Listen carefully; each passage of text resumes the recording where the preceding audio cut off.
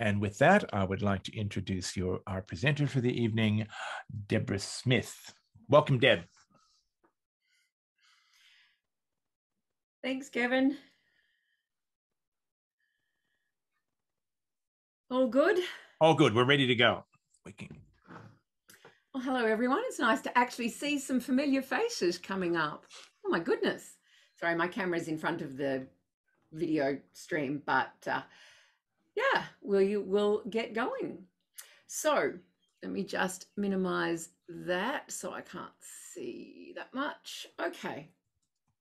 Yeah, talking about linking music literacy with music learning in the instrumental lesson. So says it all, really. I'm kind of making an assumption tonight. I'm making an assumption that most of you think of music as a language, and if you don't, you would like to. For those of you who are not sure, in the chat, I've just posted a link to the first video, the language of music video. So these videos are ones that I've made over the years to help support what I believe music is and how it should be taught. So as with all of these are my opinions. These are tried and true methods over the years of teaching many students and teachers. But obviously the best way to teach anything is to take what you learn from anyone and turn it into your own. So this video is all about why I teach music as a language, why music's considered a language, and hopefully it helps just settle that kind of thinking that you might be going through at the moment. The link to the second video is this one about singing and tonic solfa. Those of you who know me and have seen me talk before will know that the alphabet I use, the spelling form that I use, is tonic solfa. Now I use this for many reasons, and this video tells you some of them. And I'm always happy to defend what I do to anyone who's more interested and wants to give me a call and have a chat. But basically, in my many years of teaching, I have tried many things, and I keep coming back to tonic solfa. It was not what I was taught. I was taught very traditionally.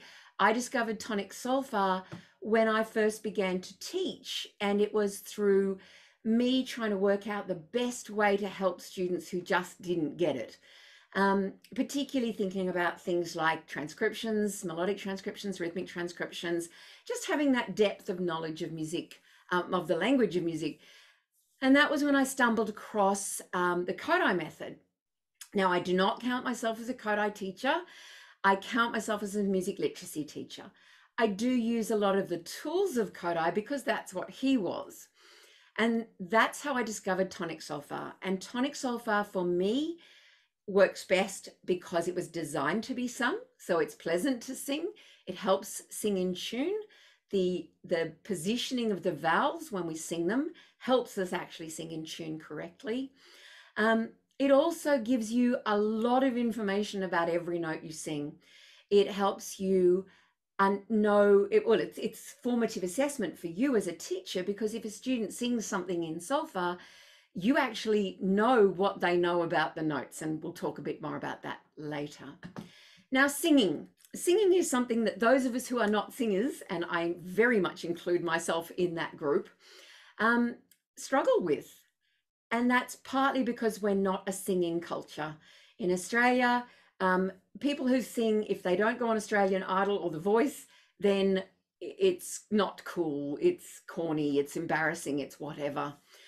So one of the very first things I tell my students, regardless of whether it's in class or instrumental lessons, is please leave cool at the door. I am not cool. I do not try to be cool. You are not allowed to be cool in my lessons either. I'm not recording you. We're being recorded now, and I'm quite happy to not be cool. But it's not about being cool. It's about learning the language of music. For many of us, and I have to admit to being one of these, when I taught a lot of instrumental music, which was before I finished my degree and started classroom music teaching, the only time my students and I sang was when we were getting ready for a practical AMEB exam, where they had to sing things which actually weren't that useful anyway. But of course, I was embarrassed. They were embarrassed because singing wasn't part of what we did. I tell you what, if I taught those kids again now, I think they would just be so much better than they were when I taught them way back when, because of the research and the experience that I've had, and the way that I've actually spent so much time thinking about how to help people who can't just do it. And I was one of the lucky ones at school. I could just do it. I didn't have solfa, I didn't have numbers, I didn't use anything. I just could hear this stuff. So, and that's just luck. That's not training. Probably 90% of our students can't. So that's what this is for. So singing is not to be a singer. Singing is because that is how I speak the language of music. So if you want more convincing, the Vimeo link is there and in the chat. Okay, one of my main goals as a music teacher is to help my students become musically literate in the same way as a language teacher helps their students become literate in the language they're being taught. So you need to have goals as an instrumental teacher about what it is you want to teach your students. Now, I've actually been doing some lecturing at Monash online for their Bachelor of Music Instrumental teaching stream. And it's been really interesting because I've challenged them and I've asked them to stop thinking of themselves as a flute teacher and start thinking of themselves as a music teacher. And to put, and in fact, something I was going to put in, but it sort of skipped out of the talk I'm giving you tonight, is yours might be the only musical instruction these kids ever get. You cannot assume that they get good quality music education in the classroom. You cannot assume that the choir at their school is any more than just singing songs. You can't even assume that they have any musical experience because the school they go to might not offer anything at all. So I'll just say that phrase again. Yours might be the only music education these kids ever get. And when you think of it like that, are you happy for them to have only learnt the instrument? And I'm including voice as an instrument. So please, I'm not going to keep saying instrument and vocal. We're all in together. We teach an instrument. And if it's your voice, that's great. If it's not, that's great too. So I teach music, whether it's in a piano lesson or a clarinet lesson or a classroom music lesson or a choir lesson or an ensemble, I teach music. And I also teach music in a way that no matter what else the kids do, it will allow them to be musically literate as best I can in the time I get. It will allow them to be independent musicians. Now, throughout this tonight, I'm going to tell you what I think that means. You, of course, need to know what you think that means. And this might mean reevaluating what you've done for the last 30 years. It might not. It might be a couple of things that you've thought I could add that in, but I'm really happy with the rest of it. And I know as a teacher, as a parent, as a learner myself, that a half-hour music lesson is very, very short. But if they know the language of music, then they can take that knowledge and put it on any instrument by being taught the technicalities of that instrument. So if we were lucky enough to have music literacy taught in the classroom, in schools, how easy would your job be as a flute teacher or a guitar teacher? Your students would come to you knowing how to hear and listen and speak and sing and play and perform and read and write with understanding. Your job would then just be, and I don't mean just in a negative way, would just be to teach the instrument. We don't get it that lucky here. So that is my definition of being musically literate. What you can see on your screen is my definition of what I want my students to have when they leave my class or my lesson. And it's with understanding. They're the words that really matter to me. A monkey can copy a couple of notes in a melody and make it sound cool. Well, I don't know if a monkey could make it sound cool, but I could. but it's the with understanding that makes us musicians. So some of the tools, and I'm not going to talk about all these tonight because I've got a total of 60 minutes. But I'm really happy to help. If anyone emails me, I get really excited after these things. So some of the tools of music literacy that I use, I need a way to spell my language. You can't teach English without the alphabet. If you teach English without the alphabet, then they won't know how to spell it. They won't know how to read it. They won't know how to write it. They might know how to speak it. That's great, but I don't call that literate. So we need an alphabet. Now, because our language is pitch-based and rhythm-based, I have two. I have the tonic solfa and I have the rhythm names. Now, this is how I spell the notes. I still use letter names. I use tonal names. I use diatonic names. I use every name I can come up with. Sometimes I use numbers. If I'm practicing scale degrees, I will use whatever's necessary, but my alphabet is tonic solfa and rhythm names. Inner hearing and audiation, we're going to talk a bit more about later, but basically this is hearing the music in your head. When you read words, if you look at my screen, I'm not reading it to you, I'm paraphrasing. So when you look at my screen, how do you know how those words sound? Where do you hear them? Well, you hear them in your head. Now, because you've been speaking our language for so long, hearing them in your head is automatic. But if you're new to English, then you may even have to still spell out some of the words. You might have to think about them more deeply. You might have to look at the spelling. This is what we want our students to be able to do with music. We want them to be able to look at the notes on the page and know how they sound in their heads. I use what I call immersive listening. It's where we actually listen to get benefit. We listen to others perform pieces we're performing, or we listen to others perform in different pieces, or we just listen, but we listen in an immersive way. We listen in a way that will make us better performers. I've blocked all those there because I'm not going to get to those tonight, but yes, I use games, I use movement, even in my instrumental lessons. Now, in my instrumental lessons, our games aren't the sort of games that you think of when you think of classroom music, but they are still games that will highlight things within the pieces they're playing. For example, you can always use a pat a cake action with your student while they read the rhythm of a couple of bars that they're really struggling with. Now, if you've done any research into the way our brains work, music is a very, very right and left brain activity. So we actually need everything to be firing across. And the way you get, there's lots of little things you can do. You drink lots of water, all sorts of, little tricks. But the pat a cake action, which, let's face it, most of our kids don't do anymore, is incredibly useful for waking up that cross brain thing that goes on that we need when we do music. Music actually requires both sides of our brains.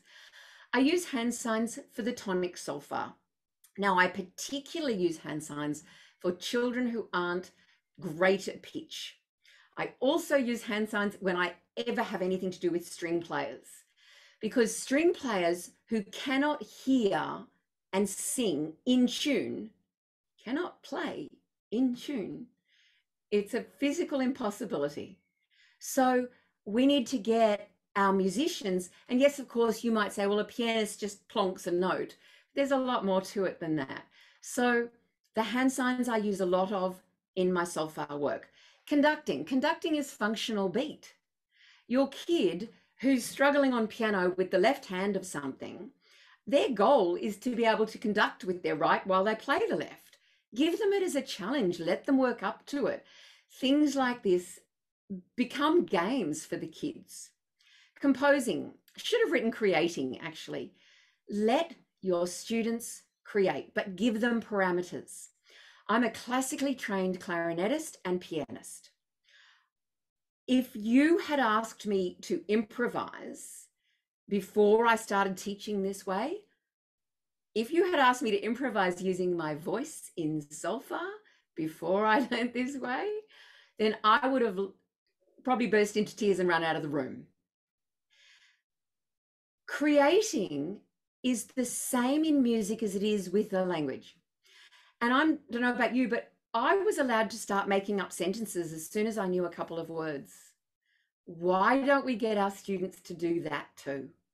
That should be, and I'm not talking about, I mean, you don't even have to do it in your lesson, but it could be as simple as saying, do you ever sit at the piano and just play? My daughter's 14, she's been learning piano for ages, but she'll often play something and I'll be listening in the background, and then I'll say, who wrote that? And she'll go, oh, I was just making it up. And that's probably one of the most exciting things, because although she's learning to read music, she learns it solfa, she's learning it classically, the fact that she feels comfortable enough just to play with it. Whereas the way I was taught was so by the book that was not encouraged. So let them have fun with it. Memorizing, another thing I was terrified of. It's so important. It is just so important. All right, so how do we make sure they know this and can function with this in this way? Have a listen.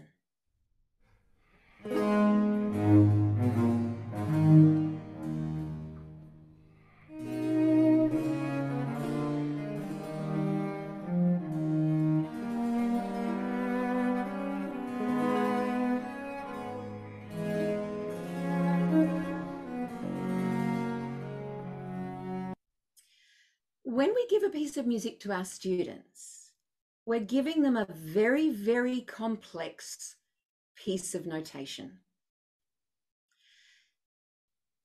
And that's not necessarily a bad thing, but I said earlier, we have a rhythmic language and a pitch-based language. Well, this is a perfect example of the sort of thing I could do if I was beginning my cello student, and I don't teach cello, my cello student on this particular piece of music, which is the third sonata, cello sonata by Vivaldi, the Largo.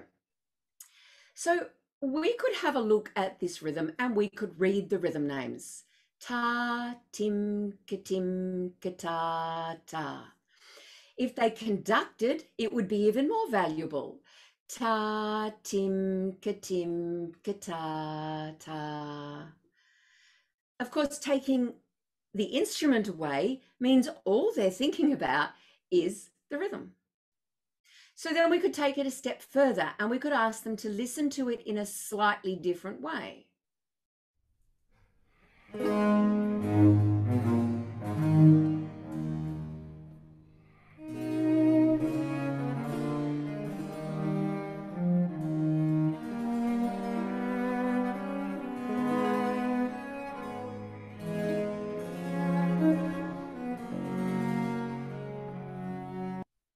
So above the notes on the staff, you'll see this shorthand. So here's the rhythm that we just read through, and here's the solfa. Now, if you just gave them the piece of music and they started playing it, there's no conscious awareness of what's going on in the music tonally, harmonically, in any way, shape, or form. Instead, letting them listen to it, and they don't have to get all the notes. That's not what the point of this is. I'm not trying to get them to be able to transcribe. I'm trying to give them a deeper understanding of the music that they're going to play. So, la, la, do, ti, la, mi, mi. Now, if your solfa is good, the moment you sing that, there's so much information there. We know it's beginning on the tonic of a minor key. The first interval, la, la, is an octave.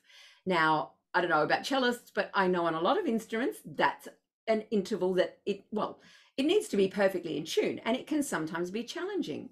By singing it, being aware of it being an octave is such a simple, obvious thing to those of us who are musicians. To our students, it might not be that clear. What about this? La, do, ti, la. Well, it's just the first three notes of the minor scale, but it's a minor third, la, do. So their awareness of that, especially in this very major world we live in, is a really valuable thing. Mi, mi, well, that's the dominant in a minor key. So we could go on and look through this from a solfa perspective.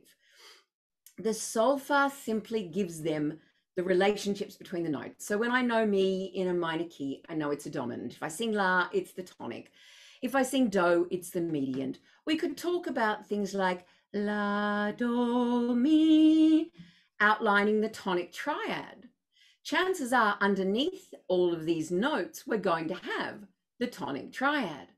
Now, something that I look back on and I'm horrified with, but there would have been no other way for me to have done it when I did all my exams. I vividly remember for my AMAS paying someone to analyze the music, that I then learnt what they wrote on my score, so that if the examiner asked me a question, I could answer them, on the spot. Now, looking back, that is so sad that I didn't realize how important it was, that my teachers didn't realize how important it was, and that I missed that next level of understanding, that if I had had the skills and knowledge, I could have gone through the music myself, or gone through it with the person who was analyzing it for me and understood things like, look at this. This is such a good use of the melodic minor. La, what are we? Mi, re, do, ti, la, si. I'm singing out of tune, but this si, fi, mi, fi, si, la. I know I've gone out of key. This is the descending melodic, it's the ascending melodic minor, but used in a descending phrase. Now that's actually really important, because a lot of our kids never connect that the notes in a melodic minor scale are only that way to make the scale logical. In music, we can do whatever we want with those notes. And that's exactly what Vivaldi did right here. Deborah, Yes. can I just ask you one question? When you paid this person to do this analysis for you, right, at that stage in your music practice, were you doing any composing or any improvising? No, I was. To me, that's the answer. Yeah, I know. It's but with understanding. Yeah. Yeah, improvising with understanding. So no, I was very much so. I think I was only 17. I was still at school, and I was a really, really good clarinetist. Right. But Because I've found with my students, I'm a guitar teacher, yeah, and I find that embedding that, embedding the actual the composition part and the improvising part, and make something up. In other words, and then but in that particular key, or with that rhythm. Here are the tools to do it. Creates a need to understand it. Yeah. Yep. Absolutely.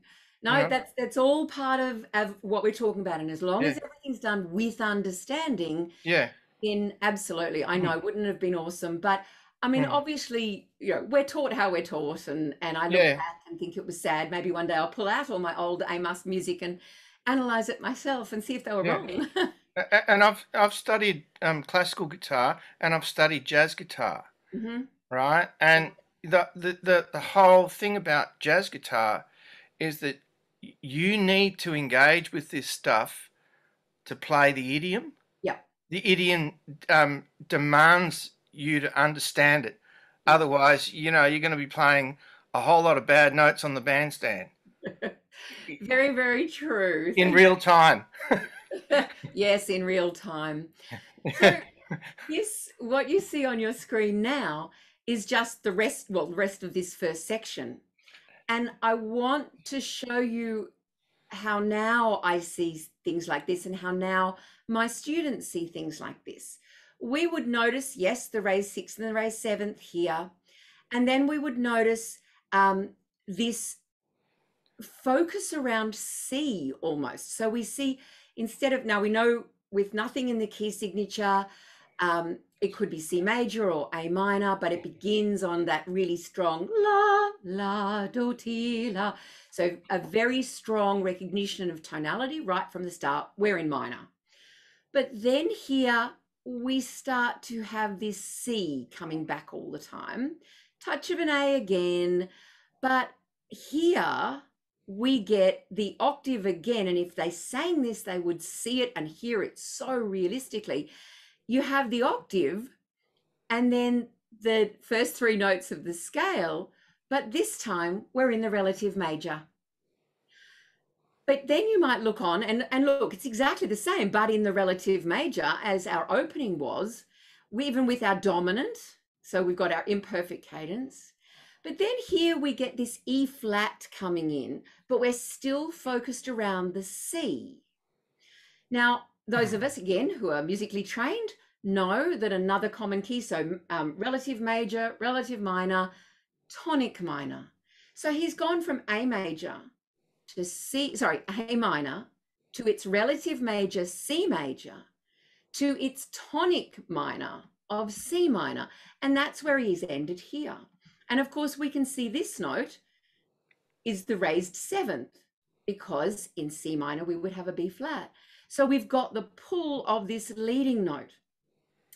As your students get more advanced, you can start extrapolating the harmonies that might work.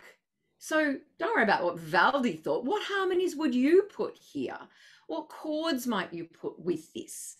Now I'm heading off now into the area that obviously as an instrumental teacher with half an hour and you're a cello teacher, trying to talk about harmony it feels like it's taking up valuable time, and it is, but it gives back more than it takes. And that's the same with a lot of this stuff. A lot of the time you could spend half the lesson looking at it, listening to it, singing it, thinking about it, talking about it. By the time they pick up their instrument, it's just the fingering and the bowing. Because you've done so much, it's already in their head. And I'm not saying you always start with what you hear, because of course sight reading's the reverse. But for now, there's two different approaches to learning new music. Make sure you do both. But this approach gives them such a more in-depth understanding of the notes on the page. So I apologize for the bad quality of this, but this is something that I wish I'd been asked to look at more as a clarinetist.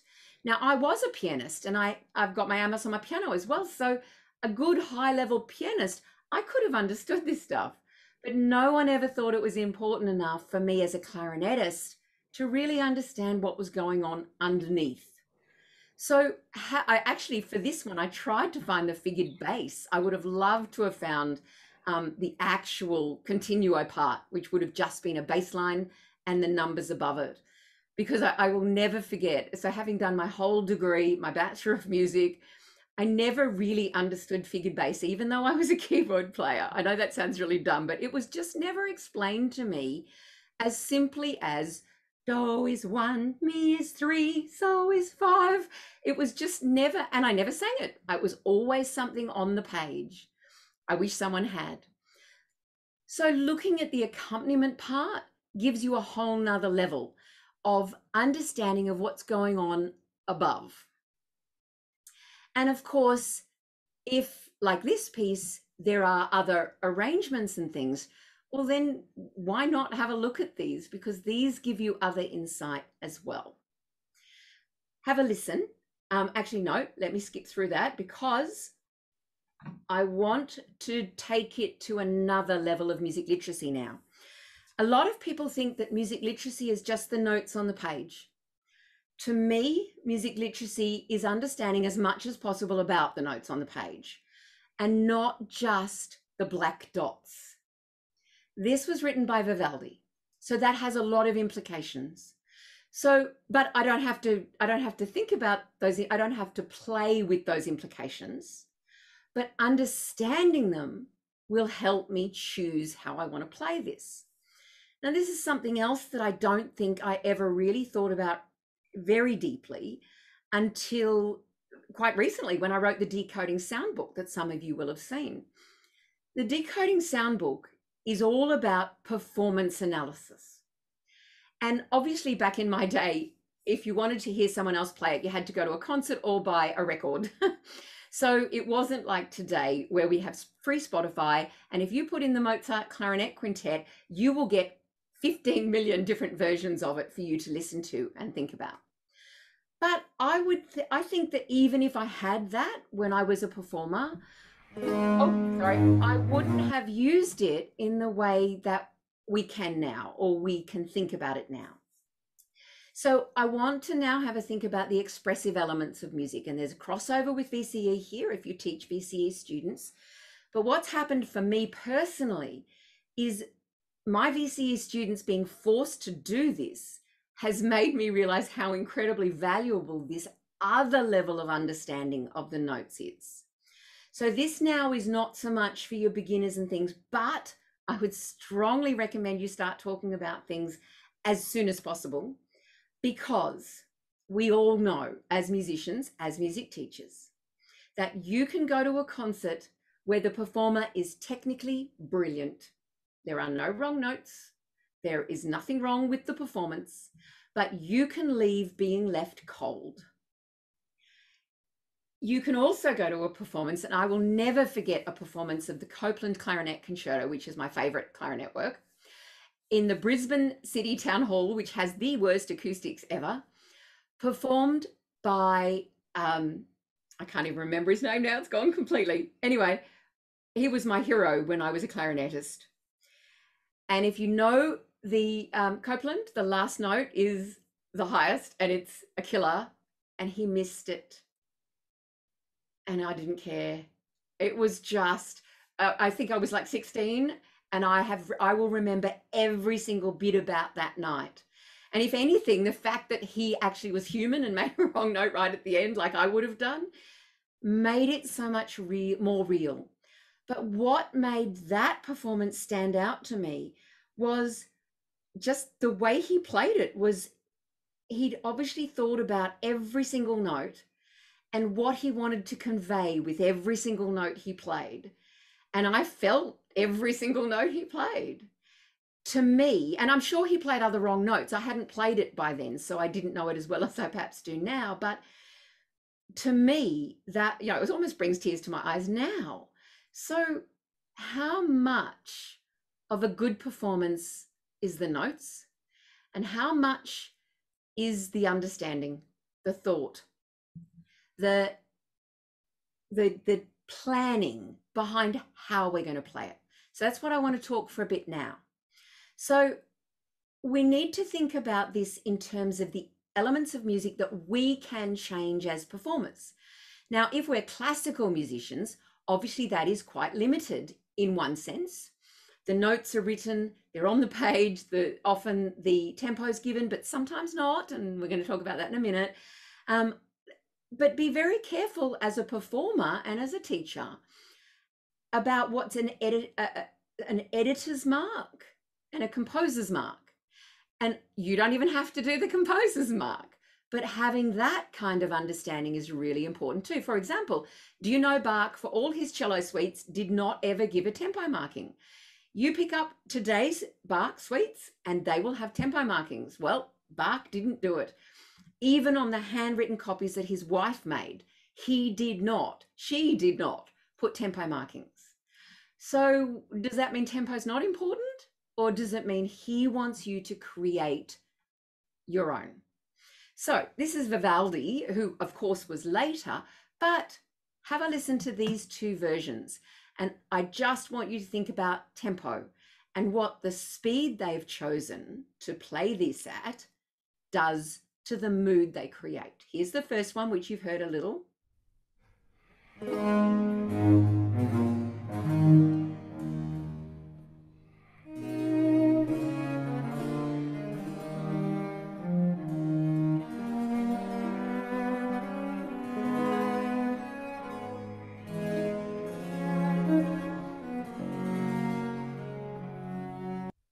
And here's a different version.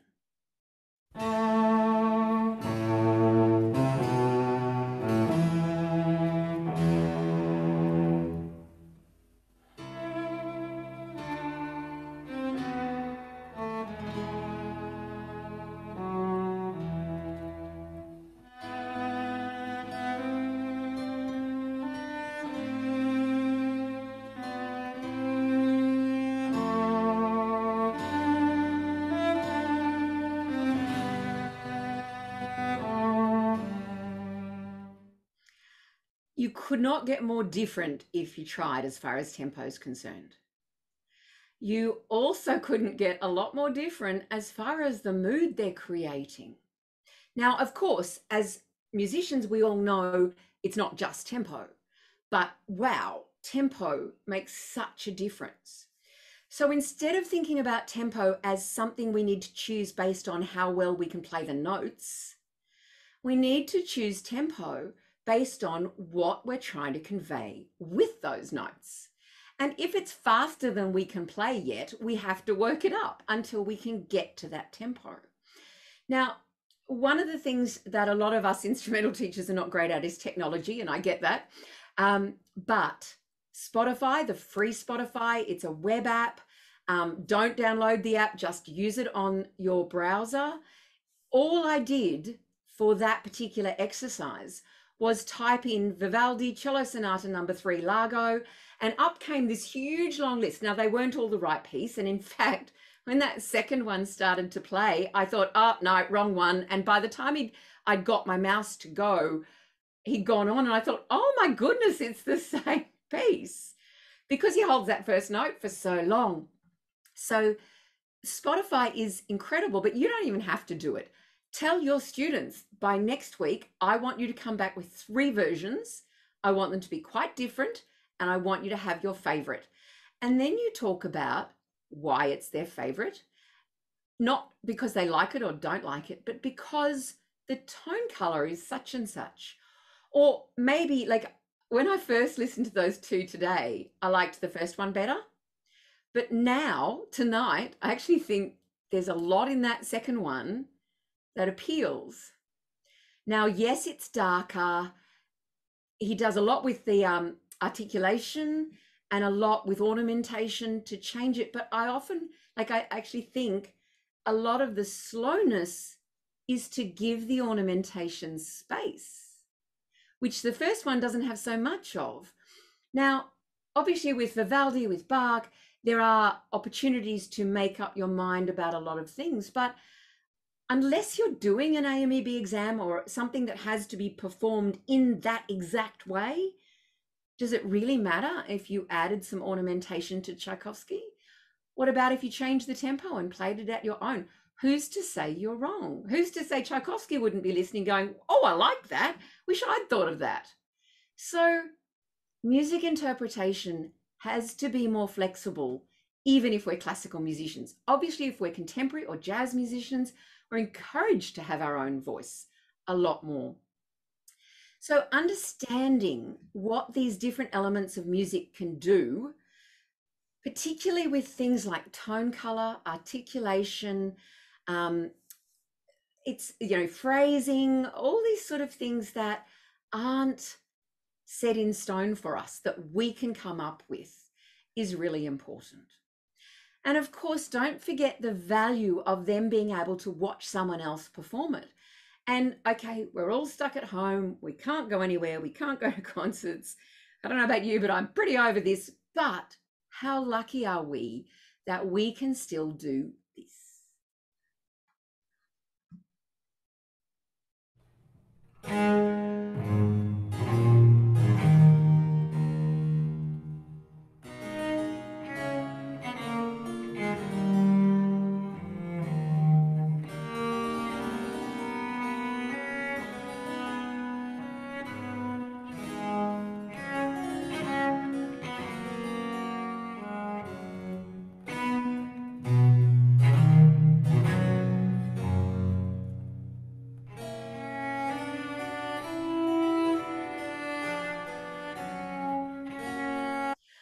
Okay, so there's a lot in there. And if you are a cello teacher, I'm assuming that's a Baroque bow because it looks quite different.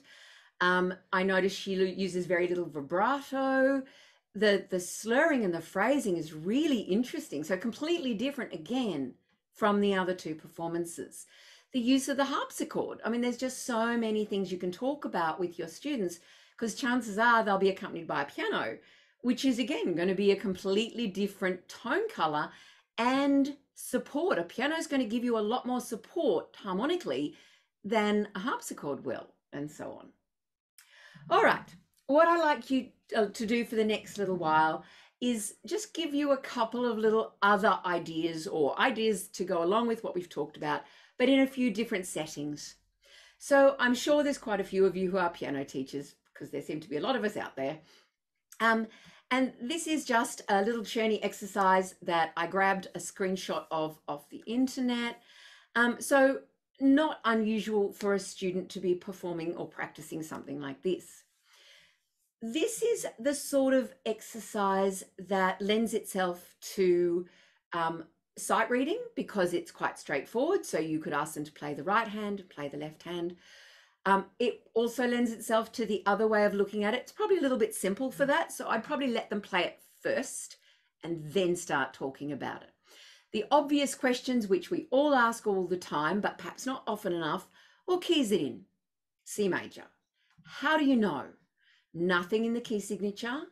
The last note, the lowest last note, and of course it's actually down here, but here there's another C. Its tonal center is C. Don't miss that opportunity. When we were looking at the Vivaldi earlier, its tonal center kept changing because it was modulating. If we get hung up on key signatures, if we get hung up on last notes and forget the importance of tonal centers, then we miss the opportunity to pick those modulations and things. This doesn't modulate though. It stays in C. Look, C's at the bottom, G's at the top. Why would G be important? It's the fifth note. What do we call the fifth note? It's the dominant. So the dominant's the second most important note. So this whole thing revolves around the C, which is the tonic, and the G, which is the dominant. We have some interesting things going on in the top hand. Before we got too far into it though, I would get them to sing the scale. Now, something that actually horrified me this afternoon when I was looking for these little exercises was the number of PDFs, so free PDFs, which is very nice of people, that had the note names written beneath the notes. And that amazed me. And of course, then I put this up and I realized that I've put all the solfa here beneath the scale, but that's only because I'm showing you something. This is what my students get if they're lucky. Never, ever, ever, and I'm sure you all don't, but if you write the notes beneath, the names of the notes beneath the notes on the staff, then that is forever what your students will look at. If we want them to actually know that this is C, then we need to take away the crutch of writing C, D, E, F. I'm only saying that because it really struck me today that every second piece I saw had the notes written beneath it, and not just for the start, for the whole thing. That's not music literacy. So that was interesting. All right, so before we got further into this piece, we might sing the scale. So to sing the scale, we might just sing it together in solfa.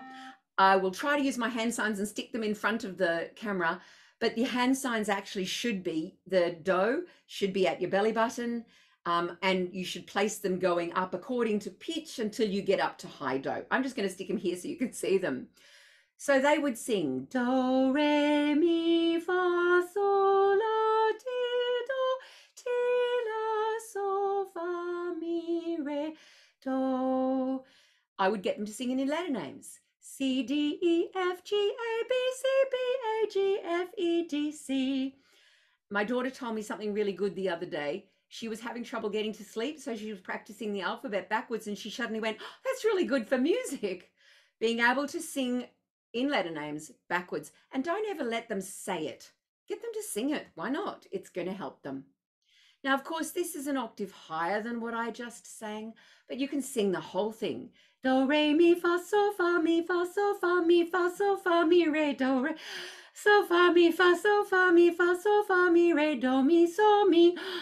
Tonic triad. Re, sol, fa, re, ti, so, so, ti, re, fa, re, ti, so. It's a dominant seventh outlined here. Do, mi, so, mi, re, so, fa, re, do, re, mi, fa, sol, la, ti, do. The scale, the octave. Now, this has two treble clefs, so nice and easy for people who don't like reading bass clef, but look at this. C, E. What chord are we outlining? The tonic triad. What note's missing? The dominant. Do, mi, so. What about this one? So, ti, fa. Now, what did we talk about down here? So, ti, fa, re, ti, so. Dominant seventh. Cherney's been really boring and just gone chord 1, chord 5, 7, chord 1, chord 5, 7, chord 1, 5, 1, 5, 1, and finished. As we were talking before, why don't they try to make up a melody to go with those chords? Let them have a little play. Maybe all they do is turn the scale backwards. It's descending instead of ascending. But wow, they've created something of their own. Over here is what we call a tone ladder, and I love these because they're subconscious reinforcement of everything we know about these notes. For example, mi to fa is a semitone, ti to do is a semitone, and so on. Okay, this one's in F major.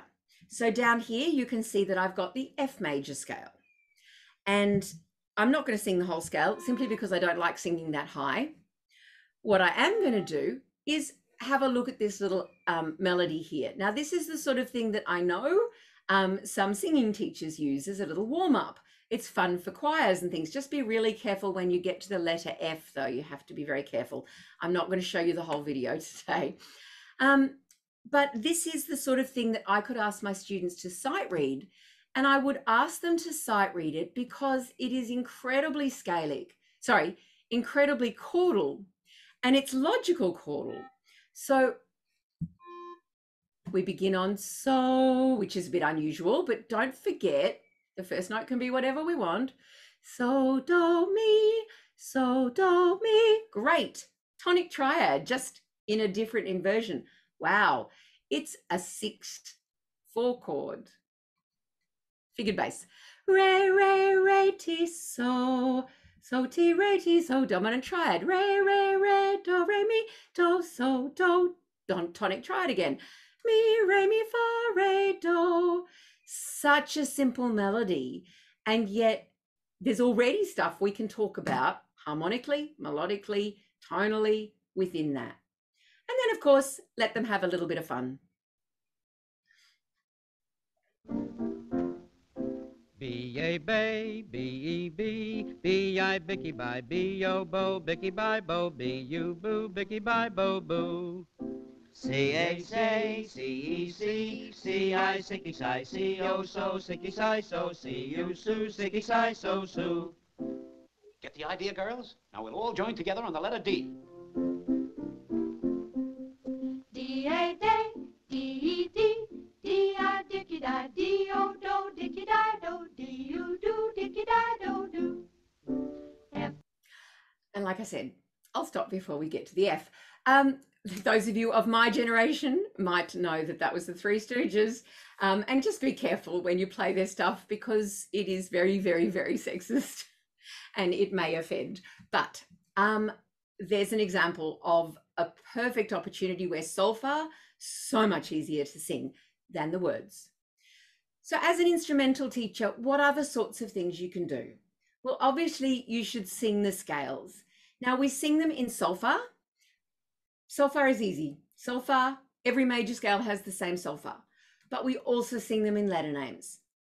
I don't sing all keys in letter names unless we're learning a piece in it. Singing letter names always sing at pitch, and that can be a bit challenging. Now, this is an example of how my students and I might go about this. This is an activity, and I'll show you where it comes from shortly, but this is an activity that we would work through together in order to sing the major scale. And this is basically just me singing it so that they, when they go home, have something to hang on to. Ready, do, re, mi, fa, sol, la, ti, la, sol, fa, mi, re, do. Okay, here's another activity, and this is the letter name one. Now, again, it comes with a video. Major scales. G major in letter names. 1, 2, ready, G, A, B, C, D, E, fis, G, fis, E, D, C, B, A, one of the things we won't have time to talk a lot about today are these little tiny steps. But the steps are designed so that at each step, they have success. I do want to focus on the fourth step here, which says repeat step 3, which is just sing the scale in letter names, reading the notation of the scale without sound. Step 4 is do the same thing again, descending, then ascending, inner hearing every third note. This is the beginning of the inner hearing or audiation that I mentioned before. Do, ti, sol, fa, re, do, re, fa, sol, ti, do. To do what I just did, you have to hear the missing notes in your head. You actually have to hear them being sung by yourself in your head so that the next note is still in tune. Don't expect your students to immediately be able to inner hear everything. You need to train their inner hearing. You may need to train your own as well. So why is inner hearing so important? On my website, if you search for the words inner hearing, you'll find quite a few articles about it. But it's basically thinking sound. And it's such an important part of what we do. And yet I think we've lost it quite a lot in traditional music teaching. So when you have time, you are most welcome to look at those. As Kodai said, we should read music in the same way that an educated adult will read a book, in silence, but imagining the sound. Okay, we should also practice, of course, playing scales. Now, I am not a fan of the technical side of the AMEB exams because to me, it's imposed. I actually like the VCE technical stack, and this is more or less what it is now. But I like the fact the students need to look at the works they're performing and practicing and practice the technical work that is associated with those works. So I don't ever expect my students to play E flat major unless they're doing a work that's in E flat major. So if we think back to that Vivaldi piece, my students would be working on A minor, C major, and C minor. And then we would be doing things like the arpeggios because they were really important in the piece.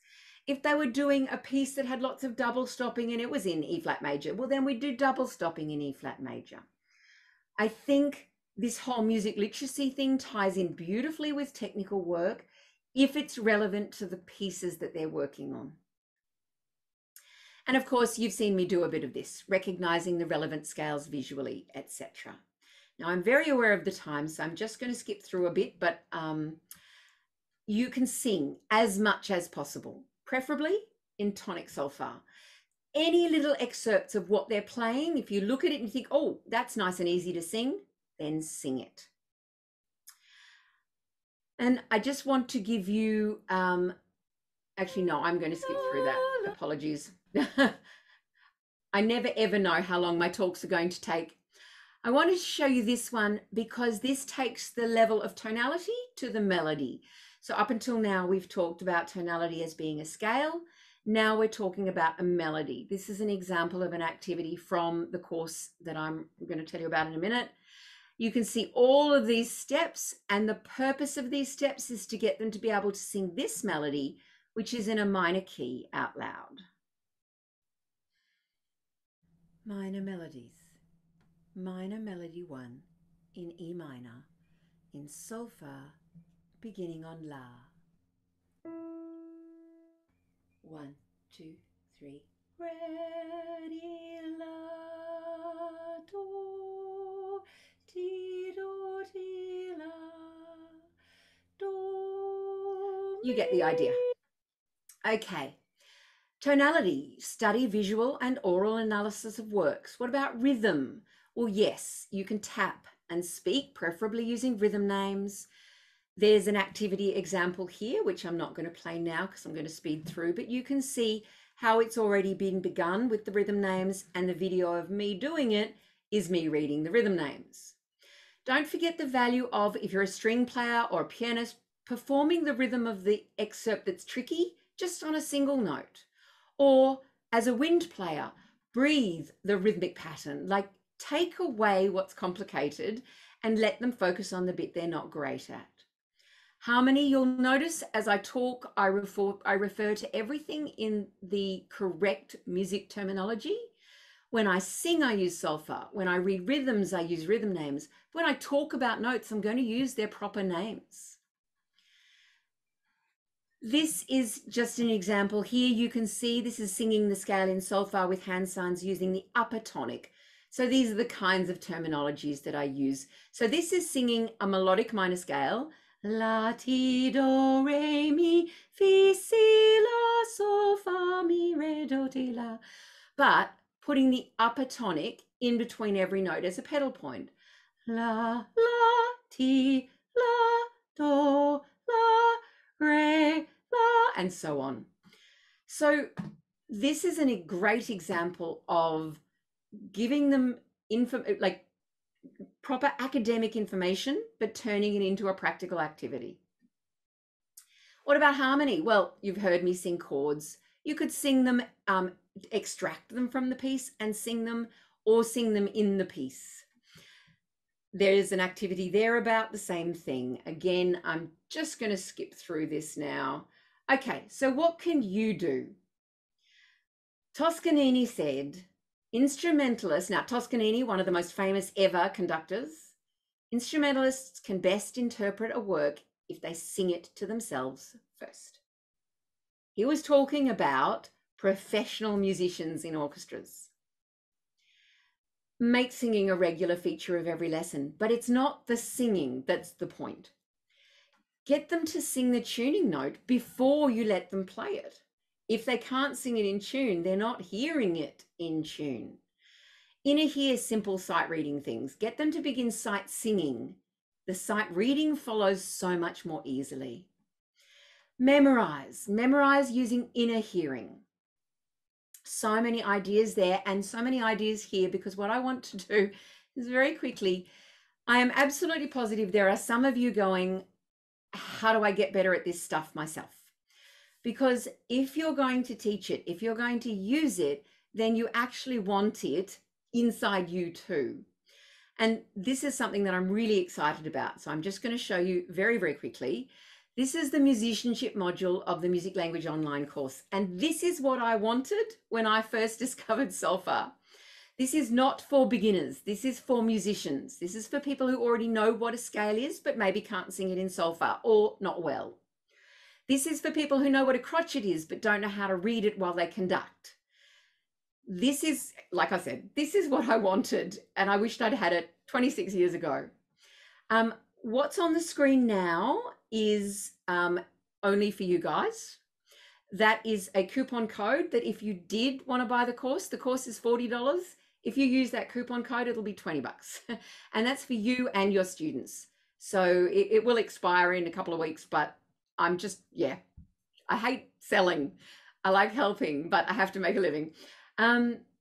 So the whole point of the course is to teach you as a musician to be even more musically literate than you are now. It's to strengthen your musicianship skills. It's just to give you that whole deeper understanding. It will give you ideas on how to practice things. And I don't mean just for musicianship. It's fascinating that the more you go into this way of teaching and practicing the tiniest little bits, hundreds and hundreds of times without getting bored, will give you ideas for how to practice things on the instrument. And of course, it uses all the tools that I've talked about. Because my goal for my students is to make them truly musically independent. I want them to be able to use music however they want when they leave my hallowed halls and go out into the greater world. I want them to be able to be a session muso and somebody hand them a sheet, whether it's, you know, a chord chart or a staff notation, or, you know, I want them to be musically literate in every way possible. So as always, I am here. If money is a problem for you or your students, please always let me know, because I'm very open to helping as much as I can. And to finish, of course, there has to be a quote from Zoltan Kodály. To teach a child an instrument without first giving them preparatory training and without developing singing, reading, and dictating to the highest level along with the playing is to build upon sand.